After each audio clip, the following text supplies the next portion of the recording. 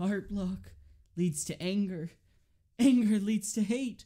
Hate leads to suffering.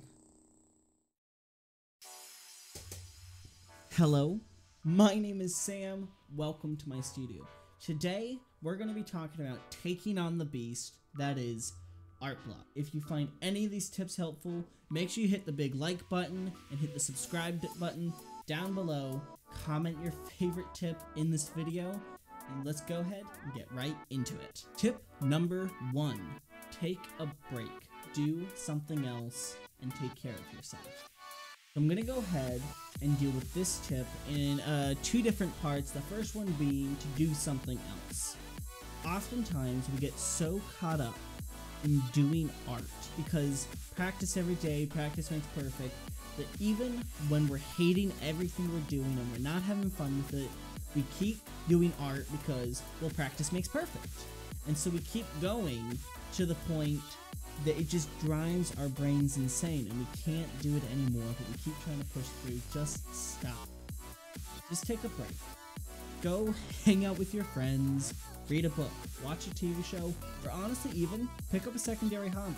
It can still be creative in nature, but especially if you're doing visual design, try to steer away from anything else in that area. Maybe pick up a secondary artistic hobby. Or it can be a non-artistic hobby, collect stamps. Do something else. Do something that you enjoy, that you have fun with, but just take a little bit of time. The second part of this tip is to take care of your health. Make sure you're sleeping properly. Make sure that you've got proper eating habits. Exercise once or twice a week.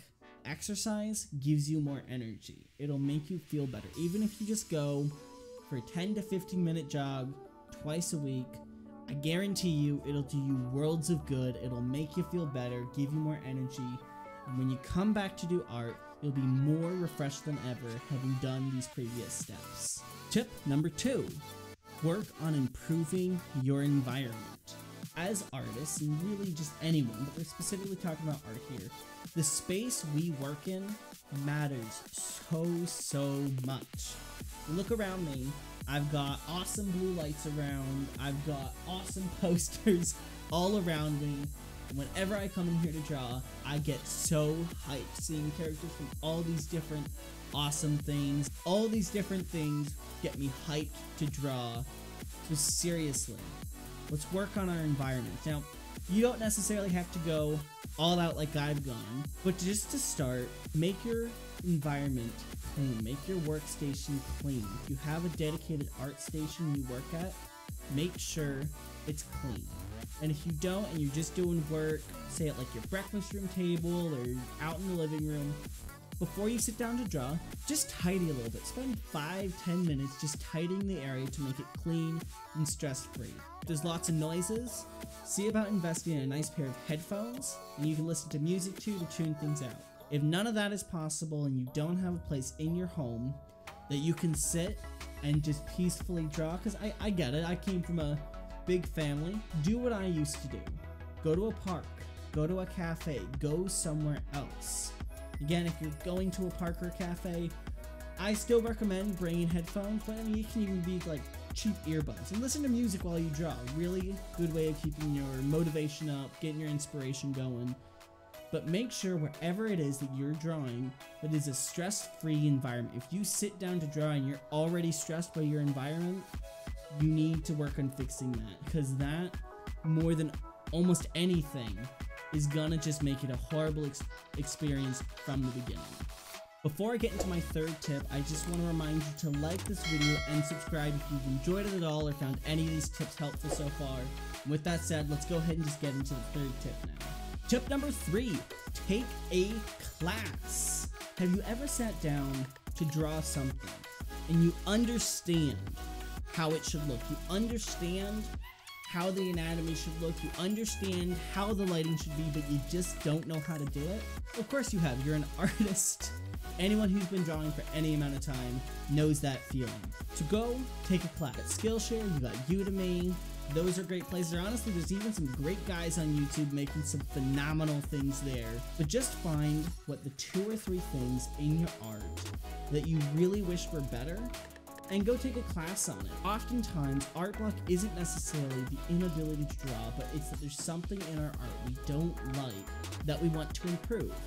So spend some time improving it. And I know art classes are boring and lame and you just want to kill yourself when you're taking another art theory class, but trust me, it's worth it. Spend the $5-10 on the class. Find some art classes that are going to help you in these areas. Take the time to go through them. Don't skim through them. Don't skip over them. Go through them doing the assignments. I guarantee you, you'll see your art improving so quickly. It is worth it, and it is worth the money. It is worth the time.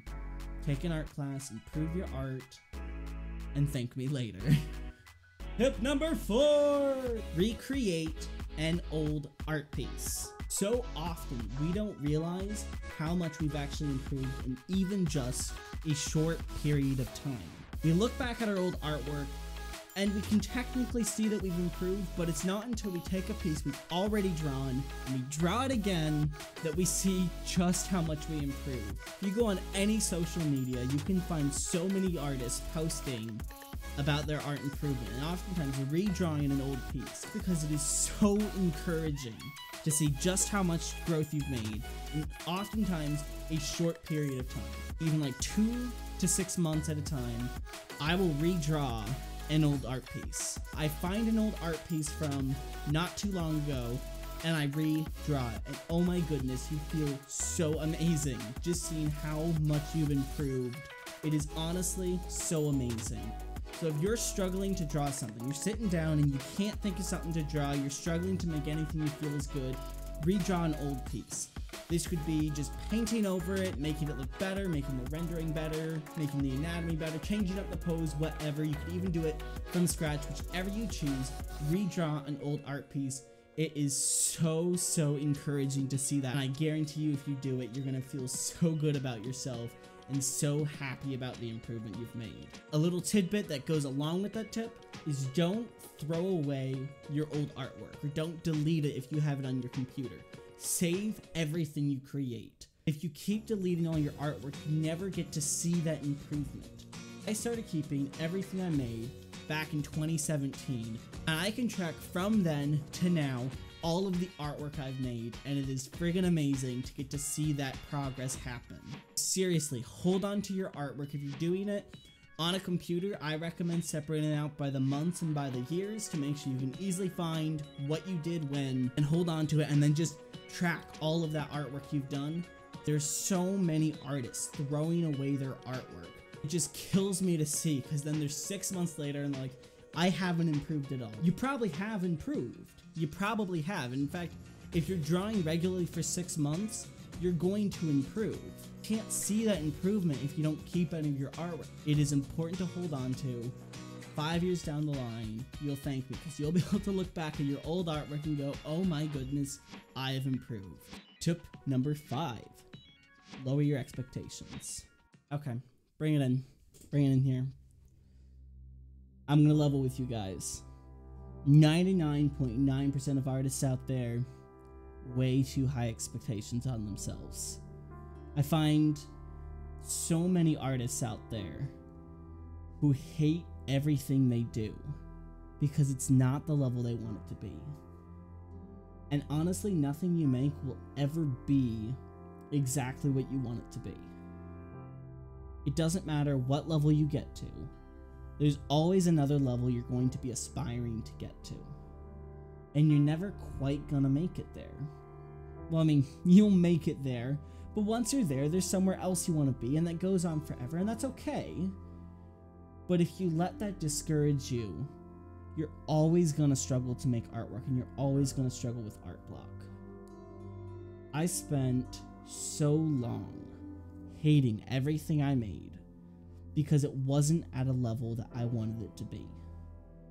But whenever I made it to that level, I hated my artwork again because there was a new level I wanted to be at. And that's gonna happen forever. And you'll never quite get past that. And so honestly, as horrible as this sounds, and I don't mean to sound like a bummer, lower your expectations on yourself. It's okay to not make perfect artwork. You can still acknowledge the issues in your artwork and the flaws and the ways to improve without beating yourself up. Your self-identity is not connected to what sort of artwork you can make. I am now probably a year to a year and a half into not having art block. It has been that long since the last time I had horrible art block.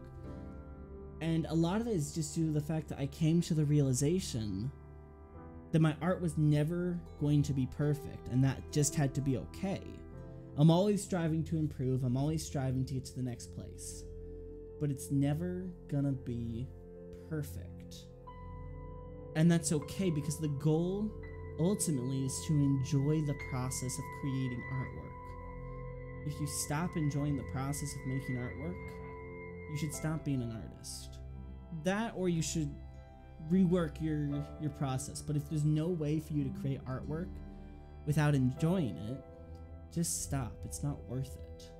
It's never going to be worth it if you don't enjoy it, because it's a hobby. It's the thing you're doing as a hobby. And sure, it can be a profession, and honestly, if you're a professional out there, you probably already know everything I'm saying, and this doesn't necessarily apply to you. For most of us, art is a hobby. It's something we do for fun. So let it continue to be something you do for fun. Don't let it take control of you. I've spent way too much of my art journey hating art because of unrealistic goals and unrealistic wants in art. And most of my videos so far that I've been making have just been about loving artwork, just loving everything in the process of it. This is my most important tip that I give to any artist who comes to me and asks me, how do I get over art block? And it's to lower your expectations. Be okay with what you're creating now. Become like you were when you were a young kid and you made these horrible, horrible drawings with crappy crayons. But you know what? You loved that artwork, and it didn't matter that it wasn't the best thing in the world. You enjoyed making it, and it made you happy. Become like that again. And I guarantee you, you're gonna fall in love with art all over again. It's not about other people, it's not about Instagram likes, it's not about followers. It's about enjoying the process. That's really what it's about.